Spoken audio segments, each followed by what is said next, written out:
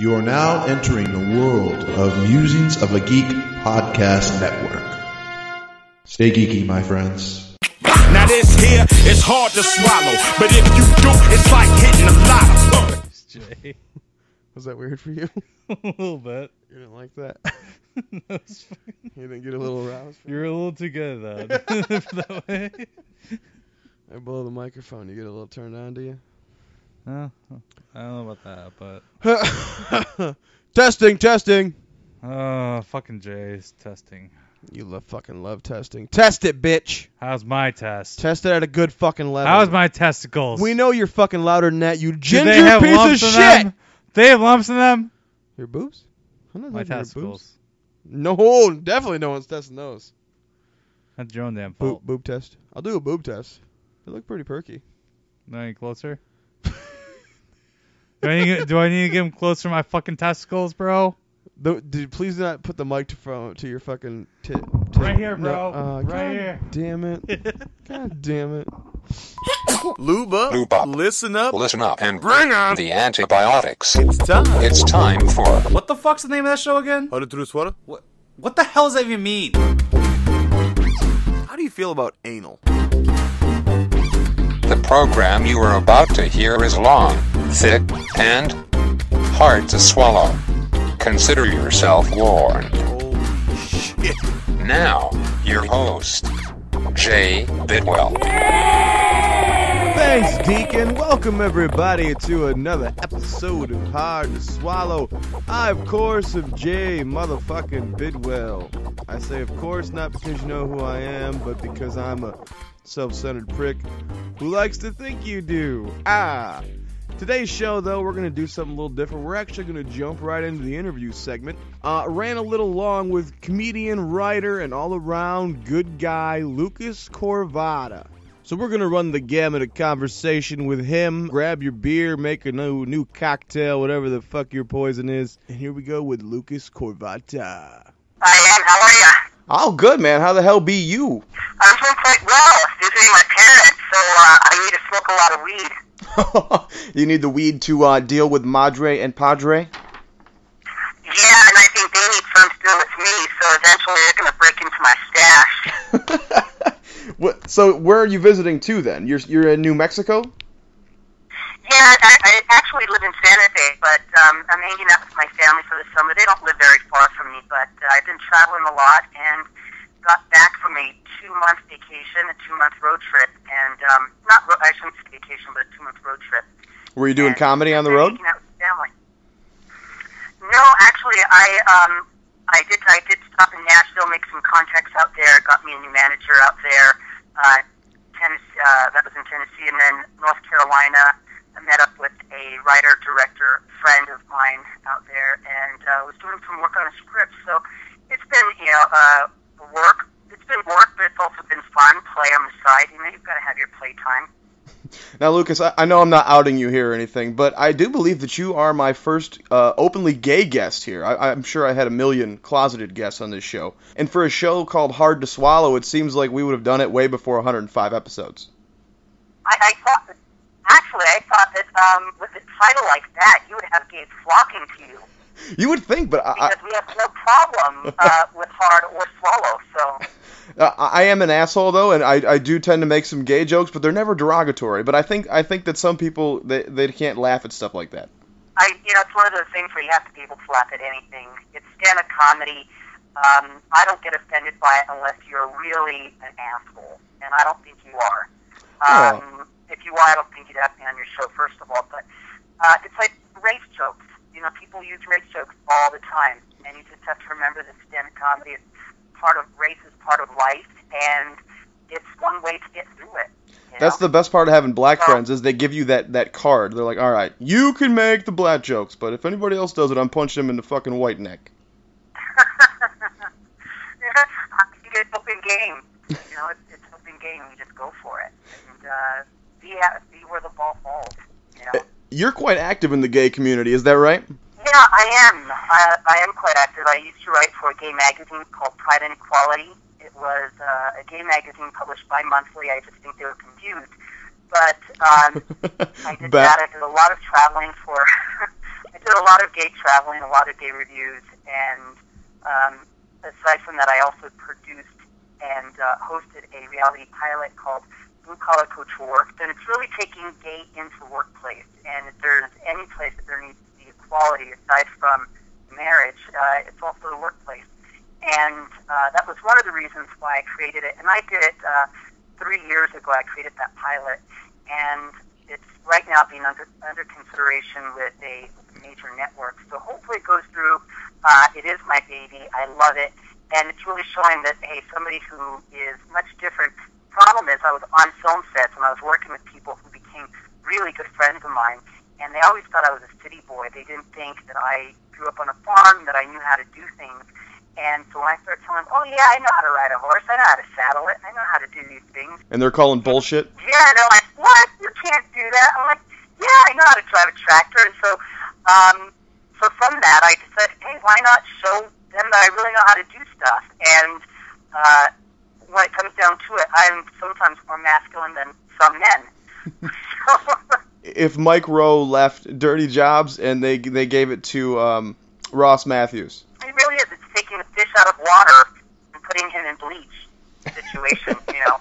It's really creating that awkward situation. And it was fun. So right now, we're actually going to start an Indiegogo campaign, Kickstarter campaign.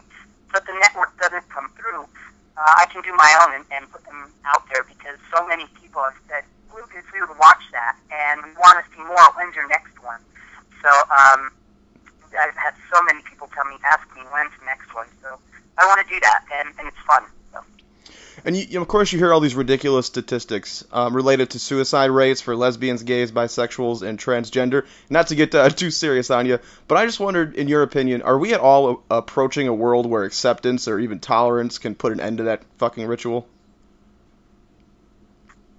No, I don't believe so. I got real deep on you real quick. I know, my apologies. No, I wish I could say, in all honesty, I could say that we are going to put an end to that, but the statistics. But no, I don't think so. I was just in North Carolina, spent about a month and a half, 2 months there, and we're in America, and people in North Carolina are having to live closeted lives, and that's not the type of person I am. First of all, I don't know if I'd be able to live there. Because, first of all, my comedy is not that. I am not that. My family accepts me. My nephew, who is 9 years old, posted something on my Facebook wall that said, I hope you never change, Funky.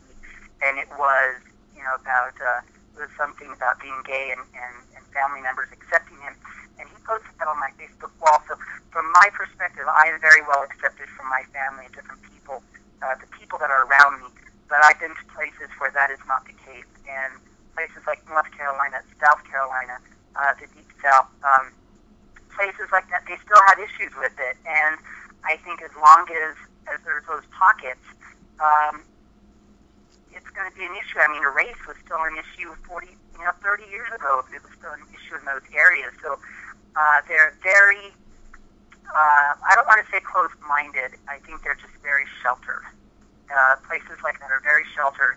And what I always try to tell my nephews and nieces is get out and travel the world, go experience, go off, look at different cultures, accept different people for who they are, never judge them because you don't know, never judge somebody because you don't know the situations that they've been in, and just accept people. And that's the type of family I was raised in, which is beautiful. That is beautiful. I've talked to a lot of people who are afraid to come out because they know that their parents would react negatively. So for you to grow up in a family where you were so comfortable doing so, or maybe you weren't, but they were completely accepting of who you are, you fucking lucked out. Well, I lucked out after the fact because before I came out of the closet, my family always had, it wasn't negative remarks about gays and lesbians, but the thought was always negative. I was raised in a very Christian, ultra-conservative home. The joke is that our parents didn't let me watch Ellen DeGeneres, but they let me watch Doogie Howser, and at night I'd go home and jerk off to him. But anyway. And that was before anybody even knew he was gay. Nice work. Yeah. Neil Patrick Harris, which I met him, great guy. I met him twice while he was filming A Million Ways to Die in the West here in Santa Fe. And I've got jokes about him, but anyway, I'll get to the real meat of what I was telling you. I left to L.A., I was out there, and I came out of the closet to my friends out in L.A., and I was coming back home, and my fear was coming out to my family out here, and what they would say, because they're all conservative Christians, and there were always these bad things, negative things or negative thoughts that were said about gays and lesbians. So when I came out here, I thought, geez, and they always told me, my friends in LA said, you always have a home here, you always have family, you'll never be homeless or without loved ones, we will be that for you. So when I came back to New Mexico, I came out to my mom, and of course I had to, buy a case of wine, get her drunk, do it under the stars so I couldn't see the disappointment in her face. I was worried about that. And when I did it, she said words to me that were so beautiful. She said, I always knew you were gay. I just didn't know if you knew. You hear that a lot too. Find that out for yourself. I know a lot of people too who say that everybody knew but me, and it's that weird moment of, is he gonna accept it? Is he gonna become aware of it anytime soon, or we got to keep playing this game? Exactly. I have an aunt right now that is going through the same thing. She came. We were chatting one day. Went over to visit her from one of my trips, and she said, I think my son's gay. And I said, I think he is too, but I didn't want to take it. I didn't know how you'd react to it. And she said, oh no, I kind of knew, not from when he was born, but around that time, he just started developing these feminine attributes. And she said, and I hope he is, because then I'll have somebody to go shopping with. And I thought it was so awesome that my aunt was so accepting of her son, who is now 6 or 7 years old. Whatever his preference is, or whatever he leans towards, she was accepting of it at such a young age. And I hope that other people have that. I think it's the moment it happened to my mother, it touched home, and her ideas about being gay and her thoughts about it completely changed, because it was not something out there that it wasn't just somebody out there. It wasn't just a friend or a friend's child. It now hit home. It was now her child. It was now in her home. And how is she going to deal with it? Was she going to reject me and throw me out? Or is she going to be that parent that said, I love you regardless of whatever you decide to do or whoever you decide to love. I just want you to be happy. And so, she chose the higher path. What age were you when you discovered that you might be gay, and how many years did you end up hiding it? Oh, God, years that went by. I didn't come out of the closet until I was 24 years old. Around that time, I think I had just turned 24 years old. I had experimented before that several times, probably 3 or 4 times within maybe 3 years before that, so about 20 years, when I was about 20 years old. But, it's about 20 years old. But leading up to that, I had always been attracted more to the masculinity. I'd always been more attracted to it. I remember the first time I was walking behind my cousins, and I've got two cousins around my same age. One of them was a little bit older, kind of beefy, kind of hot, jock type. And we're walking behind him, and my cousin said something that pissed him off, his brother, and he pulled down his pants and mooned us. And every single time I wanted to walk behind him, just hoping he'd moon us. I was about 12 years old, and I remember thinking that was the first time I'd ever seen a guy's ass, and I'm 12 years old being attracted to it. The first time, though, there was any real firm, definitive point of me being gay or effeminate was I was in preschool. I was about 4 or 5 years old, and I dressed up. They had these wardrobe things, hats, boots, everything. You could be a cowboy, you could be a fireman, whatever. You choose whatever field of work you want to go into. Well, in this chest at school, there was a dress and there were high heels. So I put them on. It just felt natural to me. I don't know if I was going to be a showgirl, if I was going to be a prostitute, what area of... Prostitutes are way more fun. Profession I wanted to go into, but they took a picture of that and sent it and made a card for Valentine's Day and gave it to my mother, and I still have that card with that picture somewhere. No shit. Me dressed in high heels and dressed, yeah. Wow, that's pretty fascinating, actually. See, it's weird to think, too, that someone that young could even start to comprehend that there might be something a little bit different, you know? And the way you say, I saw a man's ass, and I liked it, is just like someone like me, you know, going to the football games and hoping the cheerleader's dress would jump up a little bit so I could see the panties. I mean... You're right. It's you finding the Playboy magazines in your uncle's garage, which we found a ton of them around that age, and it just didn't do it for me. You know, boobies just didn't have, they didn't hold that attraction for me. You know, I didn't go bonkers over it, but I did over a cute white ass. Did you end up dating women in the past then? I did, yeah, I really did. I played the straight card for quite a while, growing up in church. Growing up in a church where I have 4 relatives that are pastors and ministers, you kind of fall into this pattern of this is what you're supposed to do because this is how you're raised. And when you're going to attending church functions of some sort, at least 4 nights a week, and being in a Christian academy, you fall into that. This is what I'm supposed to do. This is who I am. And when I started branching out and you know, doing things that were not church related, and seeing that wow, there is this whole different life out there that has nothing to do with religion, and going to bars and clubs and hanging out with normal people, doing things that normal people do. I'm not saying that Christians aren't normal, but you know, for the most part, they're not. And it's okay. I believe in aliens, so I'm not normal either, but whatever. I started deviating and seeing different lifestyles, and that's really when I developed my own and said, you know, this is who I am, and this is really who I am. This is true to who I am, not just because somebody said this is how you're supposed to be, and this is what you're supposed to do. Fuck, I've said it many a time. I wish I was gay. I wish I was attracted to men because bitches are fucking crazy, man. I can't seem to get the shit straight. But what is the main differences between dating a man and a woman? Besides the obvious, of course. Well, besides the obvious, tits and pussy. Yeah, you know, the smell's a little different. It's easier to, I would say in the beginning, it's easier to let go and say, okay, fine, there's no attachment, it's sex involved, and that's it, there's sex. And I'll pay my way, you pay your way. I don't expect him to pay for me. He doesn't expect me to pay for him.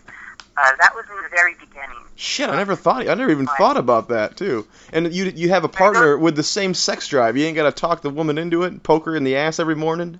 God damn it. Right, it's just like, you want it, you know, it's something that you want, and that's the one common denominator across the board that I have been told from straight guys is, Lucas, you know, we love living vicariously through you.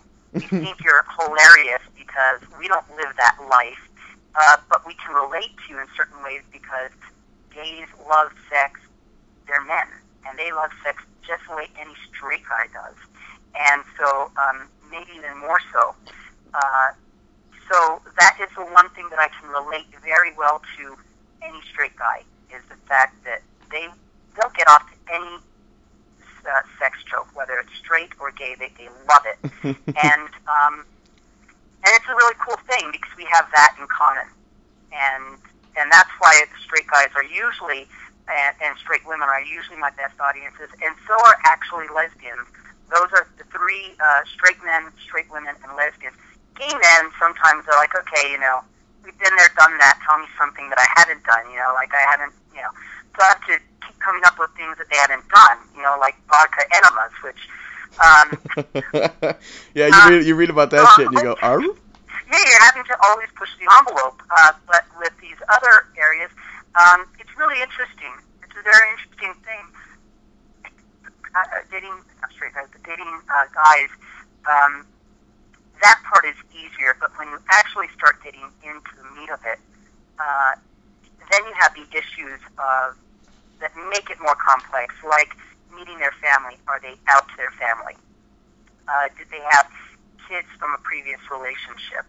That's always a hard one. Kids and divorce, that's a tough one. You know, and I dated a guy who went on 3 dates, and he told me he was married. Oh, and I was fuck. like, whoa, calm down, you know, because my heart is starting to actually like you. I'm actually starting to like you, and you're married.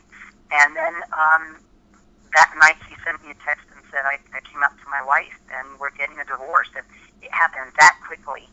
And that was way too fast for me. That was something that even me, as a third party, that was way too quick. And he moved into that way too quickly. But a buddy of mine just had that the opposite way, where his wife realized she was lesbian, and they've now parted ways. But he was only with her for like 2 years too, and it's like, God, how do you marry a man if there's even the inkling of that in you? It's like that's because society tells you that you are one way and you're supposed to be one way, and so you fall into that's the same thing that I fell into, being raised up in a Christian in a home that wasn't accepting. Is I had to be a certain way in order to be accepted by those that I was surrounded by, and so when you start getting outside and seeing the world and seeing that, hey, it's okay to be yourself, and that's what moving to LA did for me. That's when I started developing my own personality, my own character.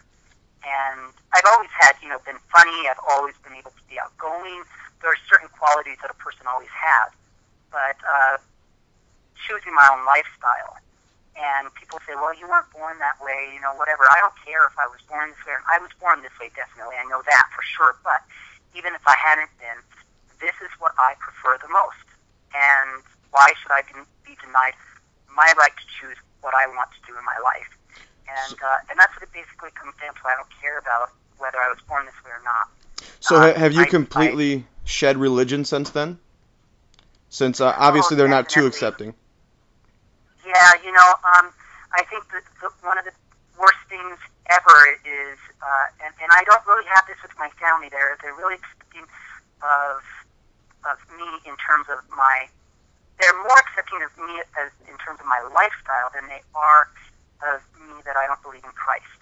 And I believe that we are all part of the universe, and that when you kill something, that goes back into the universe and everything gets recycled. Our souls come back again. Anyway, that's just my belief. And, it's out there, whatever. But I have, because I think when somebody tells you this is the way you're supposed to think, this is what you're supposed to do, that's when it screws up a person's mind. When you're telling somebody what they need to, how they need to think and how they need to believe, instead of saying go off and experience for yourself and then come back. Go off and experience for yourself and then come back and judge for yourself what feels most comfortable for you. Because in the end, we don't know. In the end, there's nobody that knows. Nobody knows what's going to happen in the afterlife. And where I'm at spiritually, not religion, but spiritually, feels comfortable for me, and I'm okay with it. If somebody else is not okay with it, that's fine. But this is where I'm at, and they accept me or they don't. Thankfully, I've got parents that they're like, he's off the rocker, but it's okay. We still love him. Not to mention, it's got to be hard to find solace in a book that basically says that if you're homosexual, you should be killed. That's another thing, that's another thing. The Old Testament is really fucked up in that way, but I do have to say the New Testament is a little bit different. Jesus had 12 disciples. Any man who is having drinks with his buddies, knowing that after dinner he's going to be getting some wood, has to be gay, I'm telling you. So I think Jesus and I are kin, and I think we speak the same language, cock, which is great. I don't mind it at all. Not to mention, one in how many are gay, and he had 12 disciples? I know, right? There at least has to be. There has to. Exactly. Wow, we really fell down this gay rabbit hole, didn't we? I'm sorry. I guess maybe we should talk about more things. I actually got one question. If you promise you won't be offended. No, go for it. So, as a straight man, how do you decide who's pitcher, who's catcher, or do you flip flop? How do you decide? It's not really a thing of how do you decide who. That's another issue for another show about gay dating is, aside from the fact that, you're eventually going to have to meet their family and all that jazz, before you even get there, you want to know if you're compatible or not. If you're the positive or minus end or negative end of the battery. Who's doing the charging, who's doing the receiving. That's a complicated thing. It's not something that you... See, I never get to make that choice. See, I always wondered, like... That's easy. It's easy. It's like, it's written. It's written in the sky. Easy. Read the fucking manual. You can do this. Watch a porno. You learn. But yeah, I always wondered. It's like, wow, is it more masculine and feminine, or is it more power play? I don't know. There's guys that are versatile, and most of the time when people see, you can automatically assume when you meet somebody like me in my stature and my level of femininity that I am a catcher, so to speak, or bottom.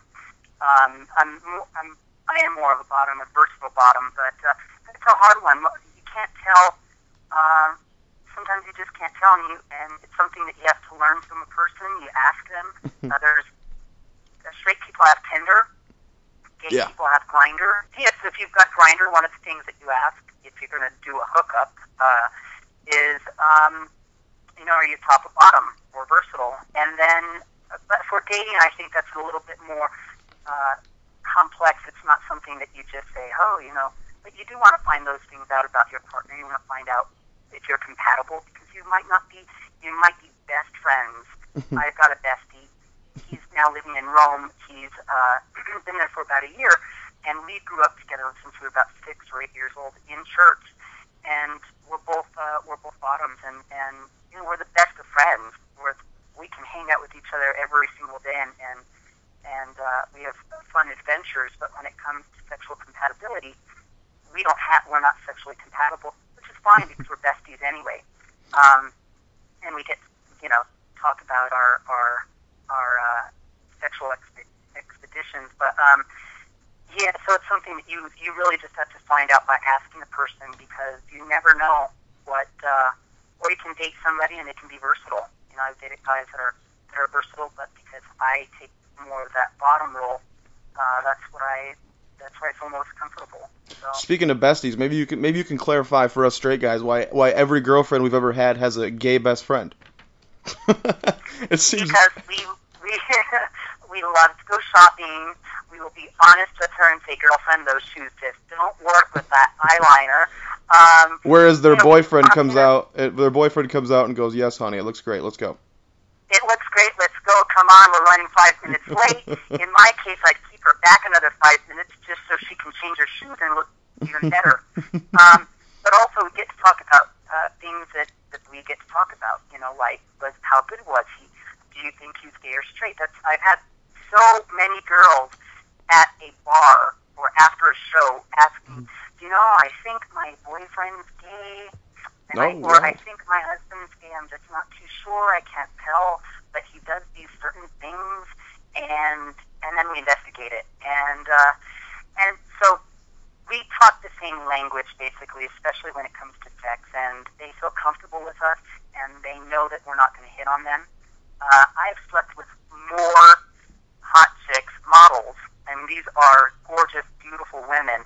I've seen their tits. I've touched them. I've touched more tits than most men. I never ask how much they cost, but they look gorgeous on them. And jealous. And that's the honest to God truth. I had one friend that she got breast implants, and the first person she told was me, and she said, after the swelling went down, she said, touch them, tell me if they feel for real, and if they feel real. Another one got them pierced, got her nipples pierced, and she was pregnant, and I said, well, you better hope that kid doesn't kick, because otherwise you can knock out an eye. But anyway, she got her nipples pierced, and I was the first one to see her nipples pierced, and they feel comfortable. They know that I'm not going to get a hard-on with them. They know I'm going to be honest, and yeah, but can you describe it to me? Because I wasn't there. That would be great. Yeah, you see, I'm sorry, I'm making you jealous. I'm not kidding. That's why I have more straight friends, because they're like, Lucas, you are the best gay magnet. You walk into a room, and guaranteed by the end of the night I will be friends with all the women there, especially if they're dressed well and I'm dressed up for it. So I do this. So it's good to know that other straight people do this too. I am, because I've asked you so many questions about just gay life. But it seems like every straight person, when they meet a gay person, they kind of make them the ambassador of all the gays. And it's like, you know everything there is to know, so you enlighten me. So that is fine. I will be your mentor. That is sort of the thing, is once you get that, once they find out about that, straight guys just love you, and that's the best thing. I've got a very good friend. His name's Lauren, and he's my straight boyfriend, and we hang out like buddies, and we can talk about anything. And there's no, maybe at one time there was something that I had for him. I think he's, but man, we're friends, and I don't want to destroy that. And I think a lot of straight guys kind of worry about getting hit on, and what if he's going to hit on me? But if he's a true friend, he wants to keep that friendship. I want to keep my friendship with Lauren, and Lauren wants the friendship with me, so we don't cross that line with each other. Now, Lauren's asked for a threesome before, but, I don't think that's ever going to happen because he wants a chick involved. So, and he's not willing to compromise, and neither am I, but we're buddies, and that's a fun thing when I can be friends with somebody and be so far from each other sexually, there's no attraction, but be best friends. I understand that you got to work with Mini-Me himself, Mr. Vern Troyer. Yeah, he's a great guy. To say that he is straight. He's not gay. Right. He's straight, but he's a great guy. And a lot of Comic-Con gigs. I was introducing him at a Comic-Con thing, and after the show, we went out and we're having drinks, and he's sitting on the bar, and he's 2 feet 8 inches tall. Right. And last time I saw 2 feet and 8 inches, I was on my knees at a glory hole. I digress. So we're sitting at the bar, and a fan recognizes him, rushes up to greet him, steps on his hover-round, which is souped up, by the way. It's got like these ultra-awesome fenders. The fan breaks his fender, and I say, way to break a small guy's car, or way to break the fender off a small guy's car. And he thought it was funny, and he said, Lucas, that was a great joke. Let's fist, fist pump. Let's fist. I want to fist you. And I said, Bernie, you don't want to fist me. They'll never find you. And he just thought that was the funniest thing. And earlier that night, I introduced him at Battle of the Bands, and he dared a guy $500 to drink a tub of red chili. And the guy drank it. And after the show, I asked him, Vern, was it hot? He said, oh, yeah, Lucas, it was super hot. I stuck my finger in it, spun it around, and tasted it. It was super hot. And I said, Vern, I hope you didn't stick that finger somewhere else. Talk about a burning ring of fire. And he's a great guy. We played blackjack that night, or throughout the weekend. This was a 5-day weekend gig. And we were playing blackjack, and I actually won $500. I'd run out of my money. I was going to go to the ATM to pull out more. And he threw me a $50 chip and said, here, Lucas, you don't have to go. And so I stayed there, played $50 with his money, and from that $50, I won $500, gave him back his $500, or gave him back his $50 rather, went to the craps table with Linda Pizarro from Operation Repo and some other, Noah Hathaway from Never-Ending Story. We went to the craps table. I just laid down chips. They really hadn't played craps before. They didn't know how to do it. Or it was roulette. This was roulette. I'm sorry. We were playing roulette, laid down the chips on the roulette table, and ended up winning altogether $800. God damn, son. It was a pretty flippin' awesome night, and Vern Troyer is a very nice guy. He seems like a real party animal. I remember seeing him on The Surreal Life, and they were all amazed at how much that boy partied. He's all naked, pissing in the corner and shit. They're like, God damn, bro. Yeah, I think he can. I didn't see him. I never saw him pissing. I would have inspected to see, if everything was proportioned. But I would be curious myself. I didn't get that far. But he's a great guy, nice guy. That was the weekend with the Vern Troyer. So it's really. What has been your most memorable moment in the business so far? I mean, besides that one, obviously. you know, there's several of them. When you're working, I worked on a project which hasn't come to fruition, but I was co-creator of a reality show that we're still working on, so I can't release the name of it, but we had to do a pilot, and just getting to the stage of producing that pilot took us about, I think at that time, I'd worked on it for about a year. Me and my co-creator, his name's Chris Rainey, and he's doing some other pictures, some other feature films. But when you work on your baby for a whole year, and you're putting all your money and resources, and especially your time, into something that may never happen, but we got to the point of filming a pilot for it, and just being able to sit back, and I wasn't part of it. I wasn't talent. I was just, you know, a co-executive producer and creator of it, and we brought in a director, stage director, and the whole bit. You know, we had the whole thing set up for this production, and getting to that point, and you can't express it. It's like, probably, I guess the only way is like a mother seeing her child being born. We got to sit back and see everyone do their job, everyone run their department, and sit back and see our baby developing. And it was so amazing to have that experience. And there have been so many others like that, performing comedy. I'd like to say that the first time I performed comedy, that's what I felt. But that's not true. It's every single time that I get up on a stage. And as a comedian, you will have amazing times on stage. You will be able to make people laugh, make them laugh, get them there to that place of just, somebody called me, she called me in January. She had seen me perform about 8 months before. She's infected with AIDS. Her husband gave it to her. He was fooling around, gave it to her. Oh, shit. And she called me on the phone and said, Lucas, I just want to tell you that in some of my lowest moments, I go back to you performing stand-up comedy, and you making fun of yourself. And you're okay with you making fun of yourself, and I'm okay laughing with you. But I got out of my own mind, out of my own life for that time that you were on stage. And I just got to enjoy life, living through you. And when she said that, when she called me, when you have people calling you like that, and another friend of mine, he's still in the closet, he's having so many issues. He's called me 3 or 4 times. Usually he's, you know, drunk because it's hard for him to deal with that issue. Him coming out because his family is not accepting. But he calls me and says, Lucas, you're a great person for being so small, petite, and you get on stage and you're saying all these things that are funny, and people are laughing with you and they're laughing at you. Those are great moments, you know, to see people laughing. And I don't care if it's at me. Go ahead, laugh at me. You're laughing. I am confident with who I am, and I can take it. I can take a joke. You know, I can take people roasting me. Sounds like you've found your dream gig, basically. You get up there, and not only can you entertain and make people laugh, but you can inspire. That's pretty much what anybody fucking wants, whether they know it or not. If you can change somebody's mind or somebody's day for the better, what the fuck? It's a better day for them. It's a better day for me.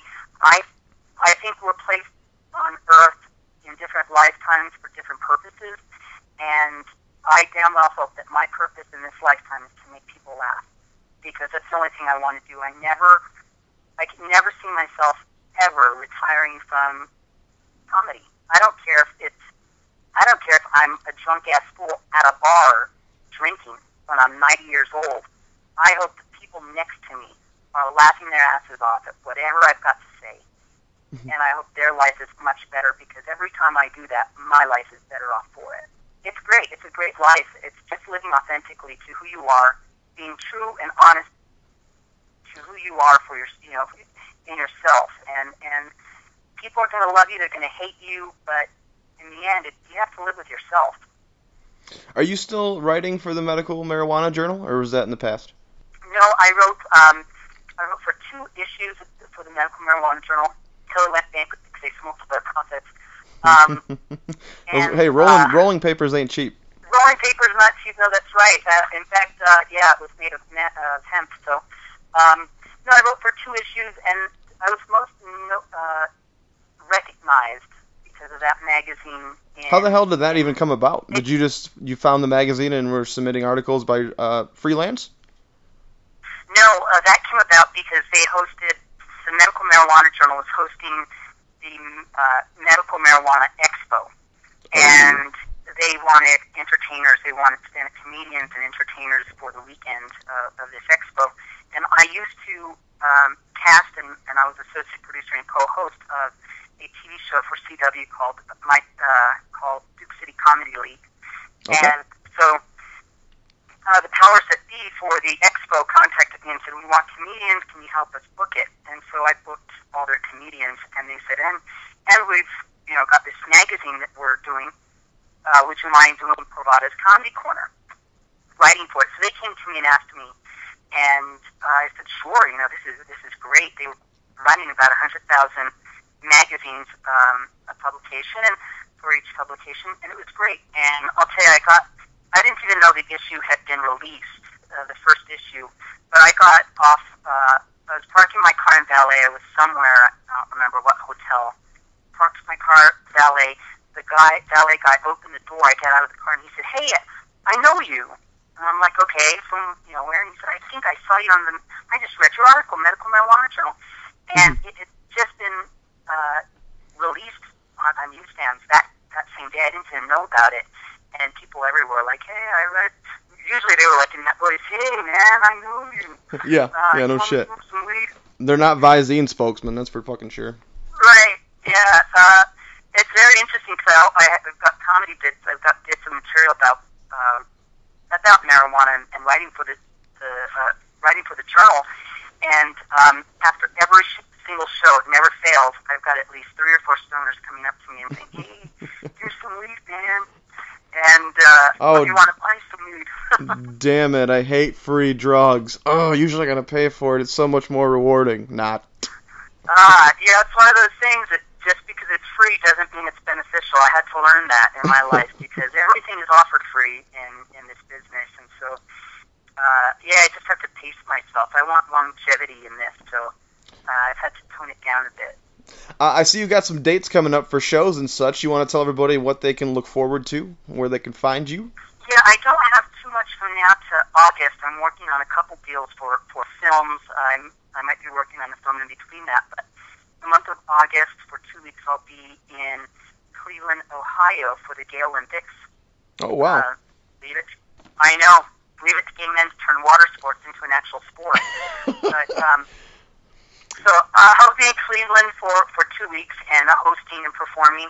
I don't have specific dates, but I will be there for that entire event. And after that, the month of October, I'll be filming.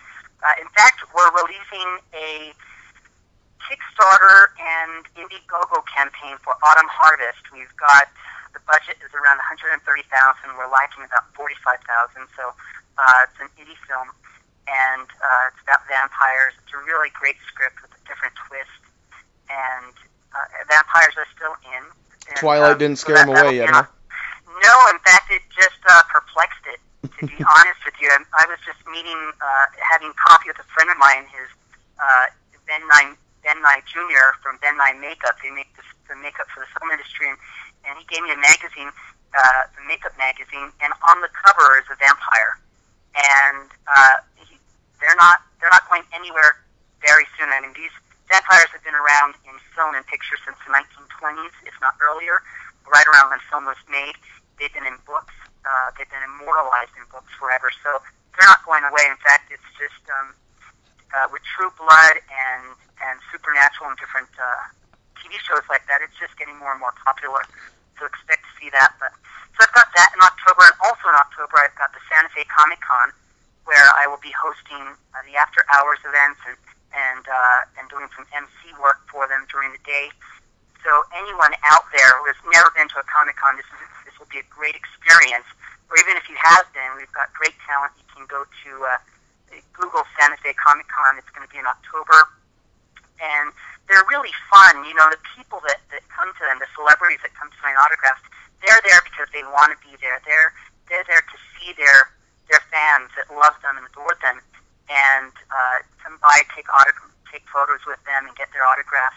Great people. This year, I introduced Corey Feldman from The Lost Boys and from Stand By Me. I introduced him twice, and then that was a Thursday and Saturday night show. And also G. Tom Mack, he's the composer of Lost Boys and works a lot with Jerry Bruckheimer Productions. Great guy, awesome, talented, one of the best in Hollywood for musical composition. And that was him this year. Also Johnny Nitro, he's a wrestler. Great guy, worked with him. You know, and there's other celebrities who are just out there for their fans. Some of the times they don't even, sometimes they don't make money. I worked on a gig with Kathy Coleman. She was Holly from Land of the Lost. Okay.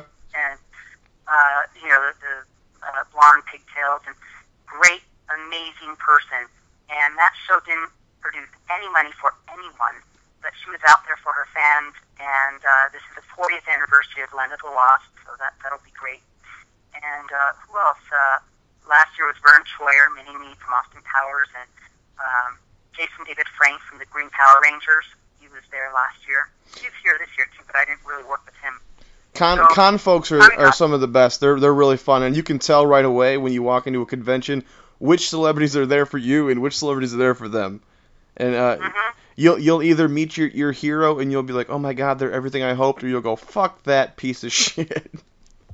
There's only been one individual that I've ever worked with that I hope I never have, and I won't mention his name because I may have to work with him again, and we've got the same manager, but I said to myself, I hope I never work with him again because I'm here because I want to be here. I'm in this business, and I'm getting paid peanuts for it at the moment because I love working this industry, and it fits my personality so well that if at any point in my life I was not having fun and I was not happy, I could make more money right now doing other things, and that's really the truth of it. I used to be a script supervisor in films. I did over 14 projects and 3 commercials as a script supervisor, and it's basically behind the scenes. It's all behind the scenes, and it's keeping track of continuity and so many different other. I won't even go into the detail of it, but I got tired of it, and I started hating it. And my motto used to be, the worst day on a film set is still the best day of my life.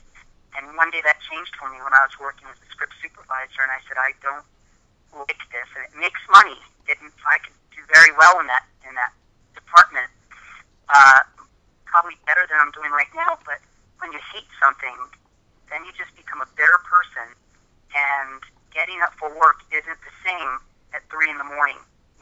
It changes you. So it's certainly an industry that when you first get into it, especially, you're not doing it for the money. You're doing it for the love of what you're fucking doing, just like you said. Because for a lot of us, it takes a lot of fucking time and a lot of fucking effort to get through to where you want to be. Yeah, you're an actor. You know exactly what it's like. If you don't love it. I remember when I started out as a background actor, and somebody was bitching about being a background, and they're like,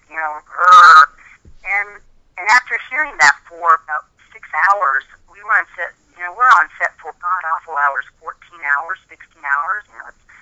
It's not what you think. You're freezing cold, but you need to make it look like summer, or you're hot as hell, and you need to make it look like winter. There's all these different scenarios, and I told him, I said, if you don't like it, you should leave.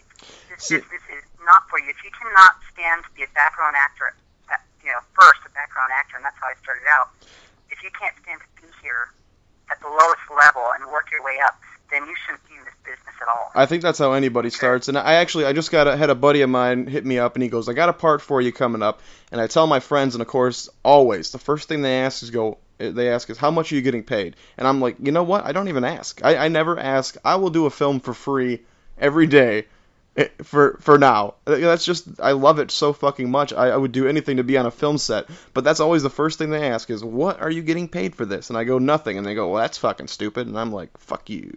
There's times, now where I'm, because I do the writing, I do the acting, the stand-up comedy, and I'm producing Autumn Harvest and trying to get Blue Collar Couture. picked up, and trying to be creative in wanting the networks to see it and pick it up, that I really don't have, and I've got some other reality projects as well that we're working on.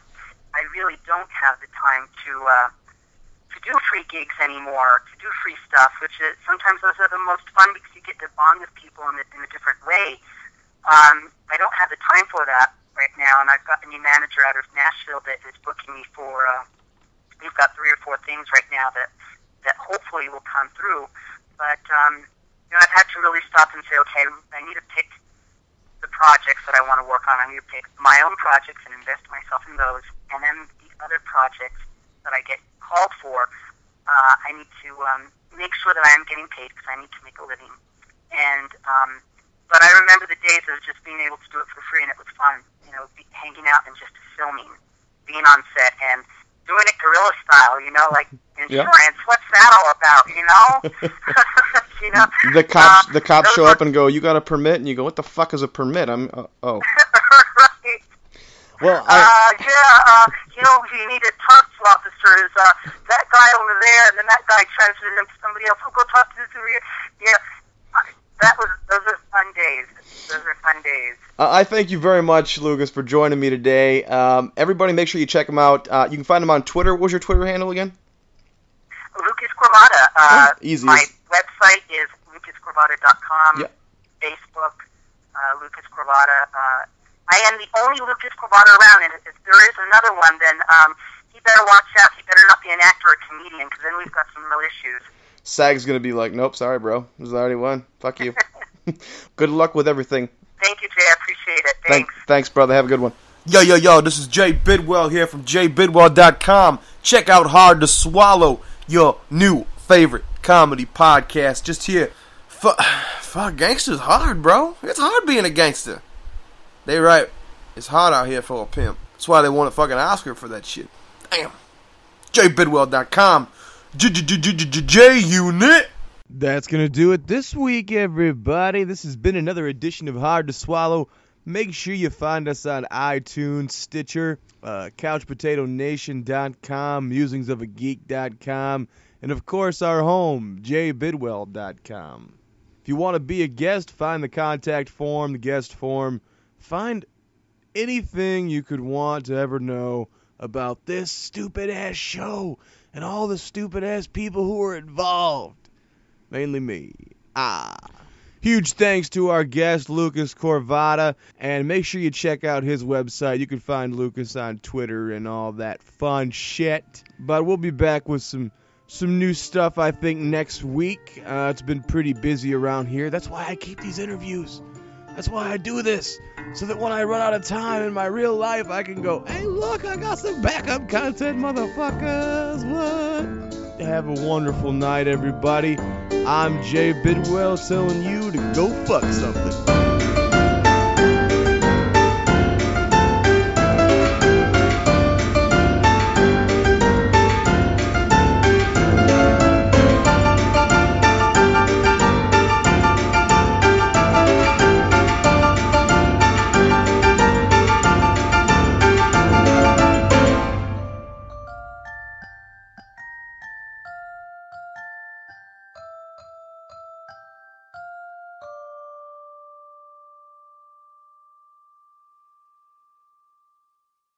We interrupt this amazing podcast to bring you a special news bulletin. Your mother's a whore.